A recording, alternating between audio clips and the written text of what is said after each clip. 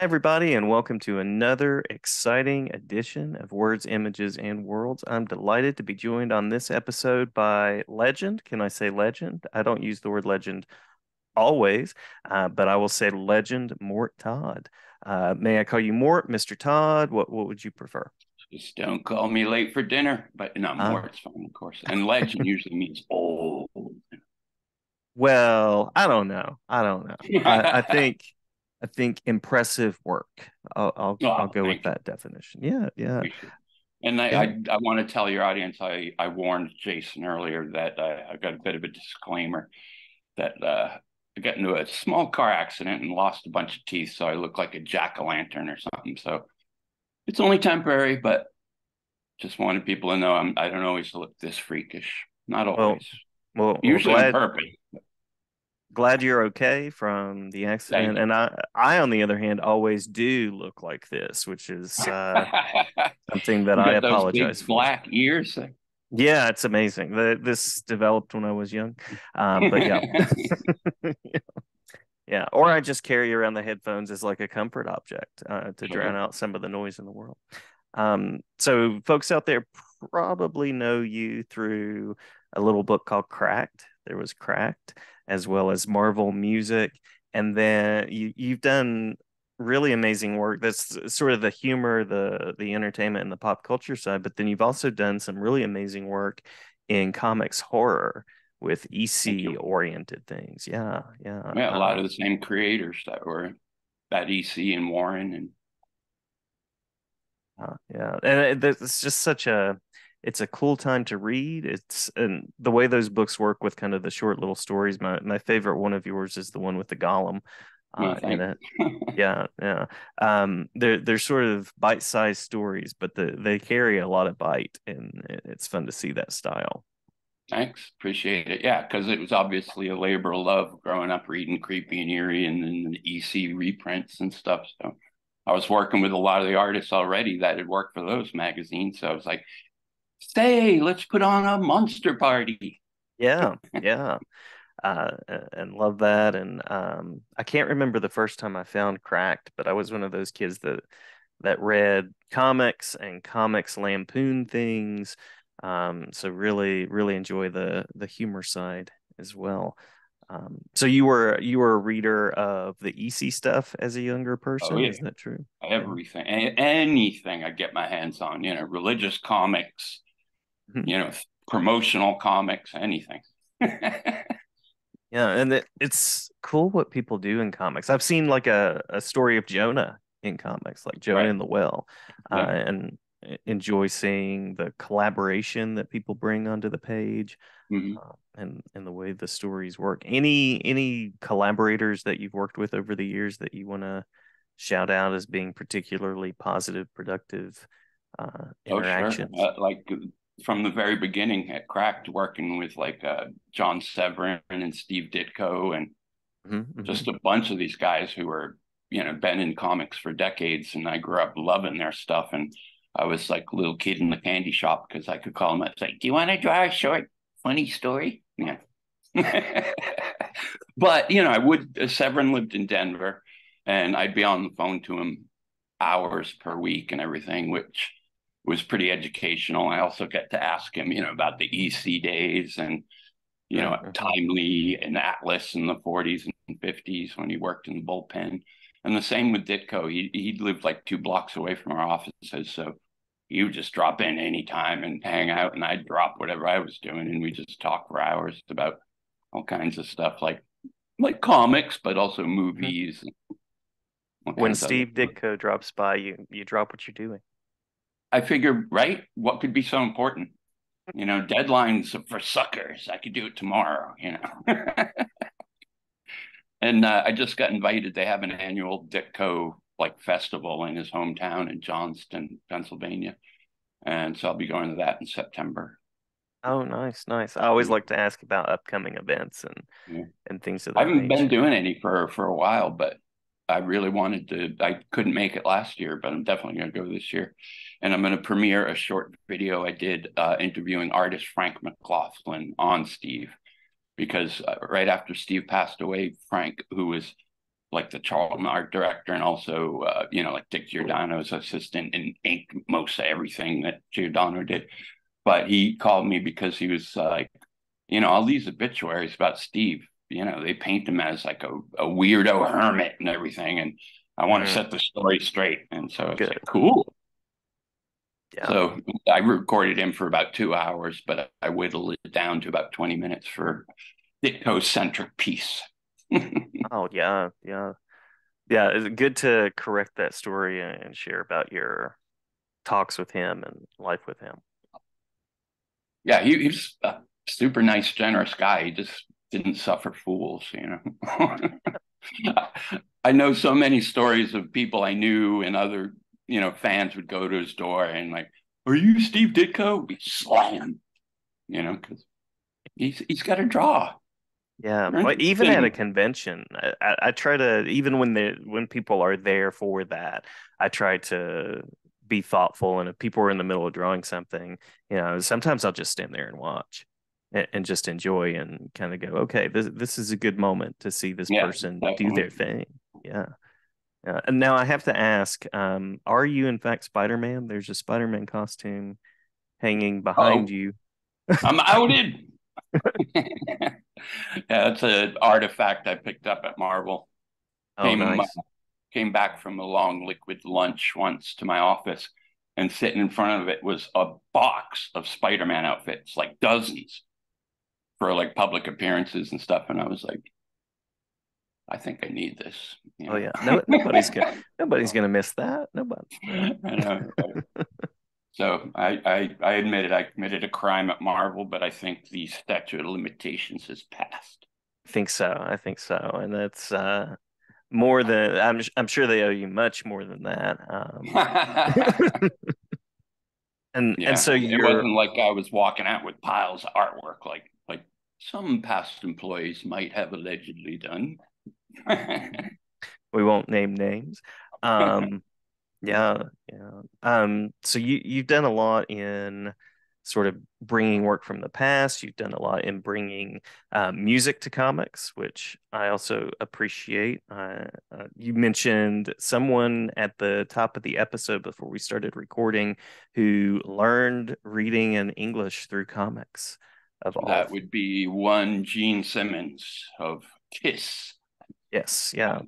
We did a book with him, and they are characters. I'll tell you. Oh, I bet. I bet. I basically worked with Gene and Paul, and got to go to shows. That was the cool thing at Marvel Music is I worked closely with every band, and often went on tour with them or in the studio and stuff like that. So we could have figure out what the best kind of story would be for them. Because somewhere, like biographies like Bob Marley, and then you have like Kiss fighting the X-Men, and then you know. So you talk to every musical artist and go like, "What do you want to do?" And there's always one token comic book geek in the band, at least one. And they're Yes, like, yeah, good. "We're gonna do a Marvel comic."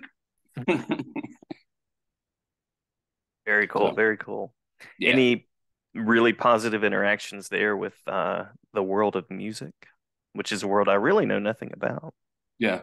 No, it was just really fun. I mean, unlike a lot of people in comics, I've worked in music a lot. I started out as a kid doing record covers and just knew a lot of bands personally and in New York City and everything. So, I think it was a good symbiosis with the comics and music and everything. So it's a shame it really didn't get the distribution that was promised or deserved. So I mean, I was like, how else could you get Neil Gaiman to go to Marvel like back then?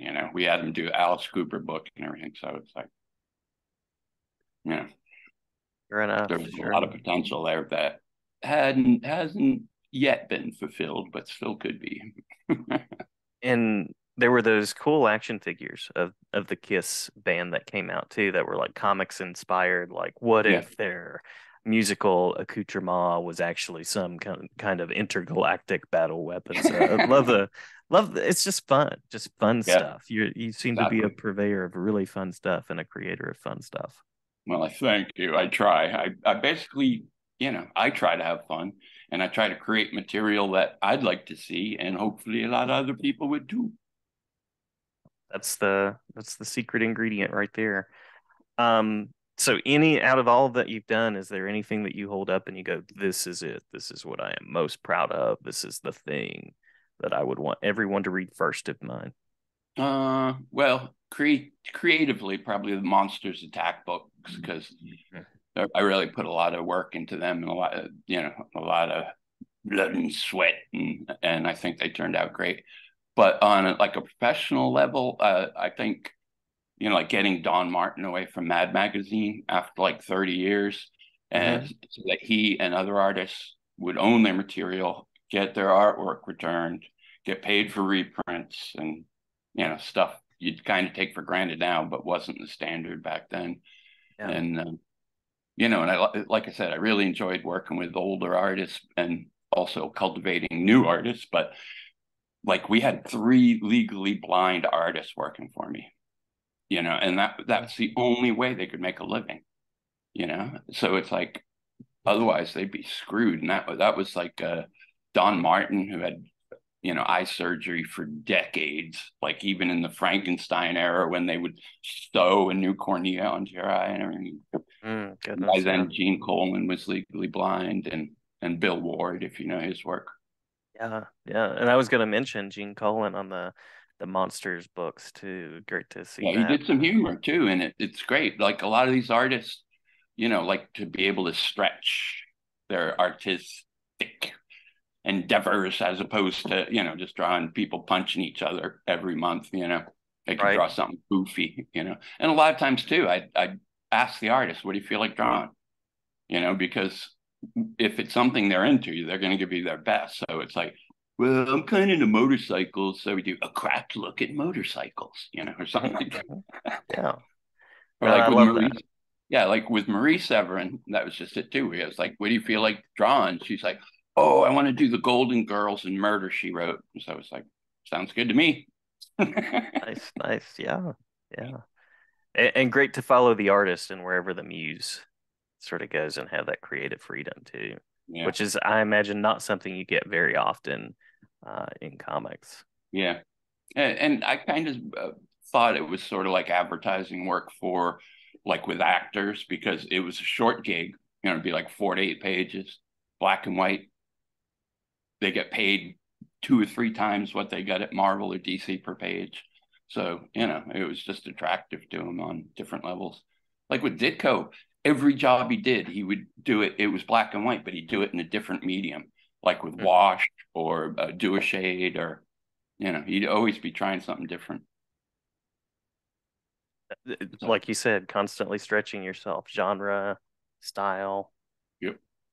Yeah, because I've obviously grew up always loving superheroes and stuff, but I do like the other genres. And by the time I was a teenager up in Maine, you could still find like pre-code books for like 50 cents.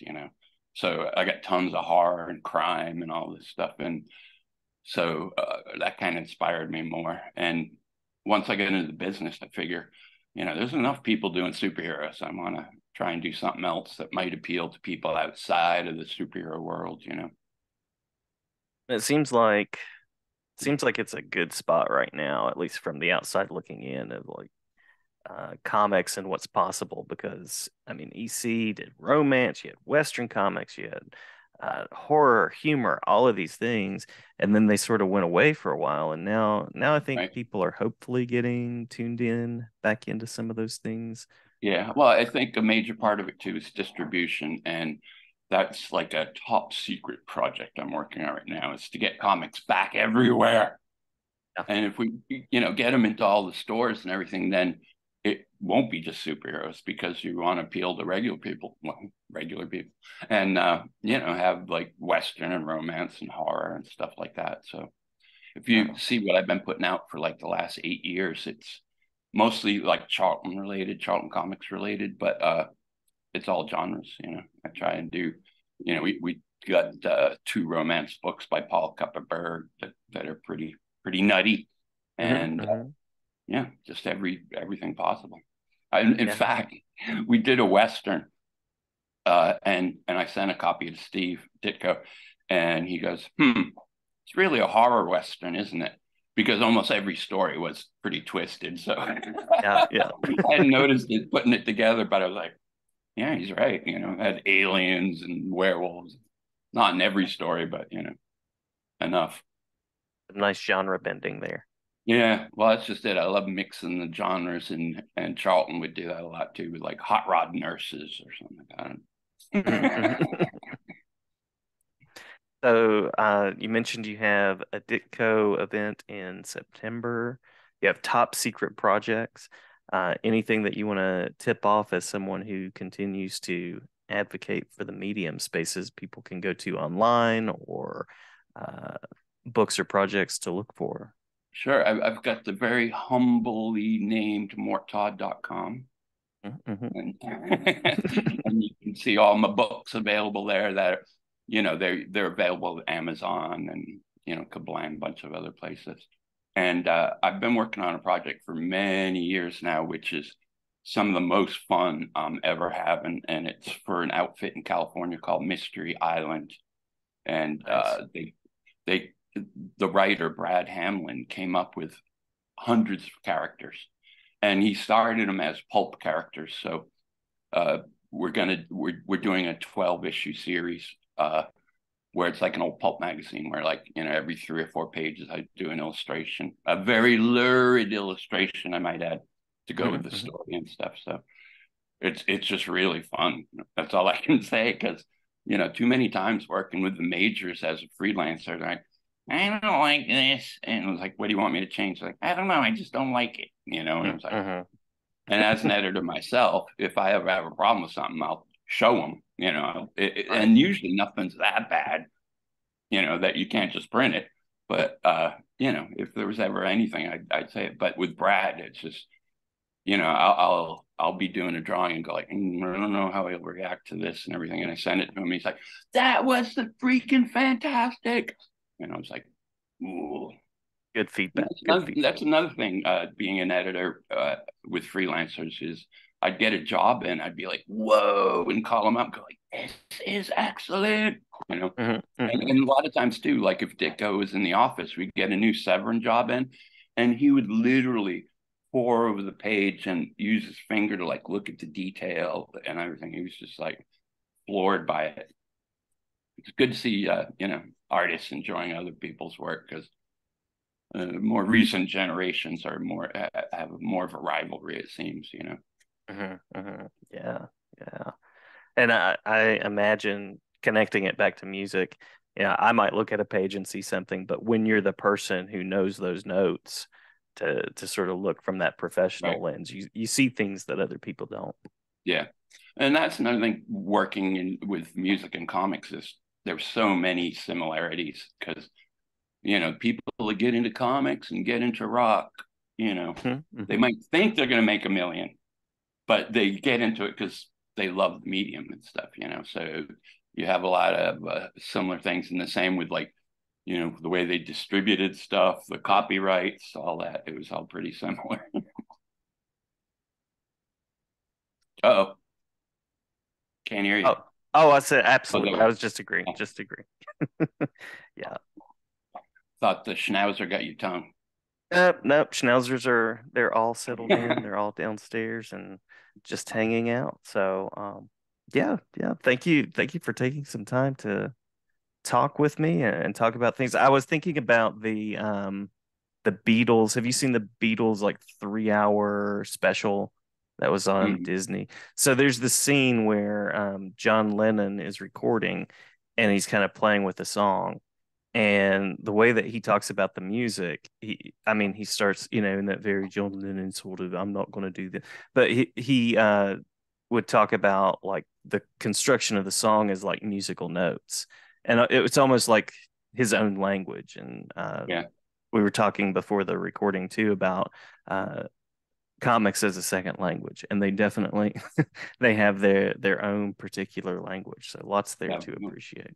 There's a great photo of Ringo reading a Charlton comic, Unexplored Worlds. You Nice, can find, nice. I got a collection of just stuff I pulled off the internet of just tons of rock bands reading comics through the decades and junk. Because, like, when you're torn, what else are you gonna do? Seemed like the monkeys like DC more. Hmm. Even though they had a Dell comic and not a DC comic. There it is. There it is. All the connections. Yeah. Well, a pleasure to meet the real life Spider-Man. Whoop. I'm gathering. Oh I yeah, gotta yeah. remember to put that away. And such a good opportunity to talk with you. Thank you for saying yes and jumping on. Well, Did I thanks for miss asking. anything that you want to make sure to share out?